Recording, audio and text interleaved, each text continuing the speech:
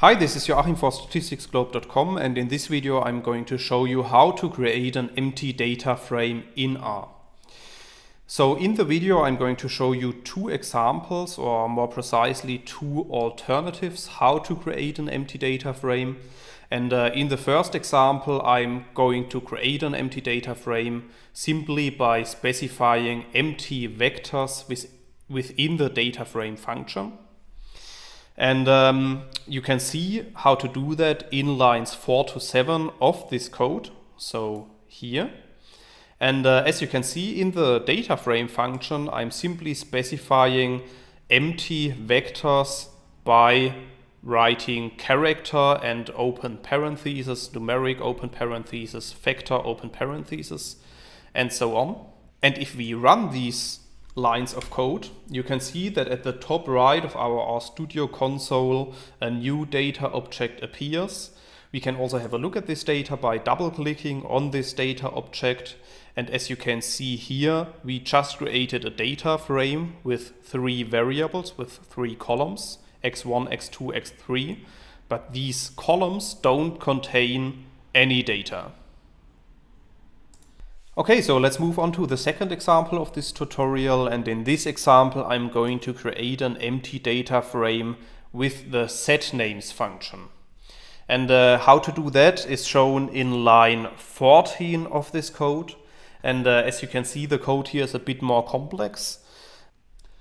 So let's go through this code from the middle to the outside of the code. So in the middle we are first specifying a matrix with 3 columns and 0 rows, so as we also did in example 1.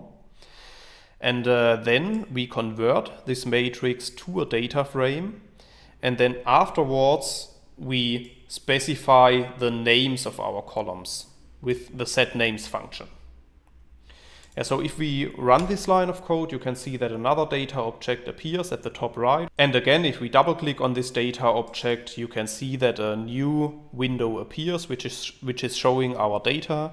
And again, the data has 3 columns, but no data inside. Yeah, so which of these alternatives you use is, I think, a matter of taste. However, I wanted to show you both of these alternatives so that you are able to choose the option that you prefer. Okay, so that's what I wanted to show you in this tutorial. However, if you want to know more about the creation of empty data frames in the R programming language, then you could also have a look at my homepage, statisticsglobe.com, because on the homepage I have just published a tutorial on the creation of empty data frames. And in the tutorial I'm explaining these two approaches in more detail.